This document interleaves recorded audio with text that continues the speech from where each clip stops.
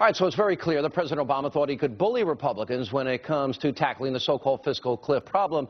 But as my next guest is about to, Republicans have a secret bargaining chip. Joining me now to explain what that leverage may be, Texas Congressman Louie Gohmert. You're never in New York. Good to see you, Congressman. Well, how are you? Good to be here. The president just dumps all of this. It's not a realistic proposal. Sends tax cheat, although my friend Bob Woodward didn't like hearing it, Geithner up. And none of it is realistic. It's not a serious proposal. Yeah, of course not. Okay. Now, we're about... And it was intended not to be a serious proposal. He and others really... This goes back to the debt ceiling debate a year and a half ago. It goes back to the continuing resolution debates over and over. They think that if there's a shutdown, they think that if we hit a debt ceiling, that they win a shutdown. And they really are pushing. They've been doing this for a couple of years, thinking, gee, we will win politically. We'll get back to House if we will just force this, make it so unpalatable the Republicans can't possibly agree to it. But we just had a campaign. Usually there's a moment you can govern, for crying out loud. You would think now after the election, especially when the president doesn't have another election, as he said, but when it's the only thing you do well, you do what you do well, and that's campaign. Look, I would really, and I understand that there's going to be means testing, raising the eligibility age. I get it. I think I understand Except we cannot break promises to people who have relied on our promises. Absolutely. And that's one, you know, we had promised, and Paul Ryan, we had promised, if you're 55 or over, you have relied on Medicare and Social Security being there to your detriment. We can't do you wrong. But we have got to make it sure it's there for future generations. Now, as far as the weapon we have, it's the debt ceiling. And that is why you had Geithner and the White House. They're saying, look, why don't we just have a debt ceiling where we don't need congressional approval, goes up whenever we want it to. That's your role constitutionally. You bet it is. And Newt Gingrich was nailing this. One of the reasons I nominated for Speaker. That guy knows what he's talking about. But that is it, and that is leverage. And some people say, look, guys, we don't have any leverage. Yes, we have leverage, just like Newt was talking about. No bill can get passed. No amount of money can get appropriated, not a dime, unless the House is part of it. That's leverage. And it is so important to the future of this country that we fix the entitlements so they're there for those who are counting on. It is so important that we fix the overspending that's going to turn us into Greece and Spain. You talk about it all the time, Sean. It is so important we do that, even if we don't get reelected, it is so important we do that for the country. We need to use all the leverage we got, including the debt ceiling and appropriating.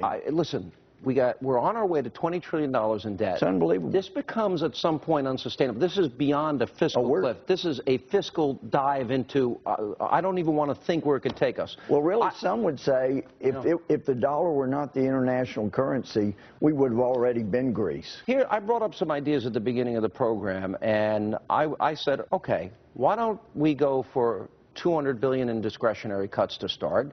Yes to entitlement reform, you agree? Yes to some serious tax reform. Would you agree to that? Oh, do I ever? 100%. When the president says fair share, the perfect answer, flat tax. And he has not made one proposal that will have Warren Buffett paying the same thing as his secretary. A bunch of us do. It's called the capital gains is 15%. The income tax is 15%. You make more, you pay more. You make less, you pay less. Everybody pays their fair share. Same thing with the value-added tax after eliminating the tax, I think is a good idea. And I also like each one is progressive. Because the more you make, the more you spend, the more, either way, it's progressive. People get a flat tax. Yeah. And so when you hear fair share, think flat tax. Yeah. And I was talking to Steve Forbes about it and Arthur Laffer yesterday. And listen, this is what we ought to be doing. Where's the president then? Why the constant campaign? Because after every election, there is a period when actually things can get done, good things. I was saying this to Bob Woodward. 1 in 6 Americans are in poverty in this country. 50 million Americans on food stamps. 25 million underemployed.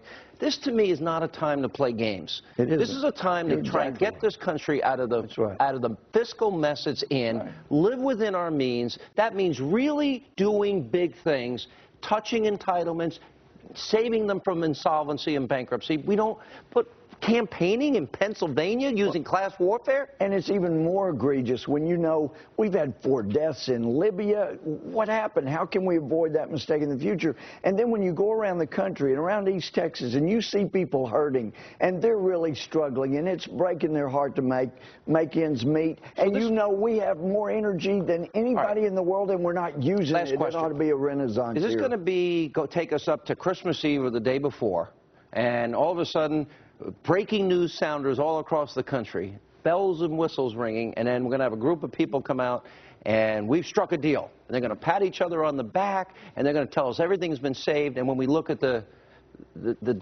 devil in the details, it's not going to be that great, and they'll say, well, I thank the person from the other side, and I thank the person from the other side, and nothing's done. Is that a possibility? Well, historically speaking, and I think that's the best indicator of the future, that's exactly what's happened every time on the CRs, on the debt ceiling. Every time that's what's happened. So that would be a good indication, but we're told today, prepare to be here between not only up to Christmas, but between Christmas and New Year's. And, you know, that's fine with me. It's not fine with me. That's my only time of vacation the whole year. But you don't have to worry about it. I'll be there. I'll be there. No, I mean, but if it's worth it. Like New was talking about, you have people bleeding, feet out there fighting for our liberty.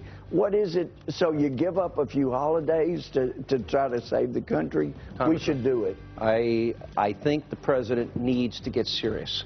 And well, he's not there. I think he needs to now sit down and stop sending his Treasury Secretary. Sit down with the Republicans. All right, good to see you. It's good to see you. And go easy on our campaigner-in-chief. It's what he does. It's what he does well. Coming up, she was at the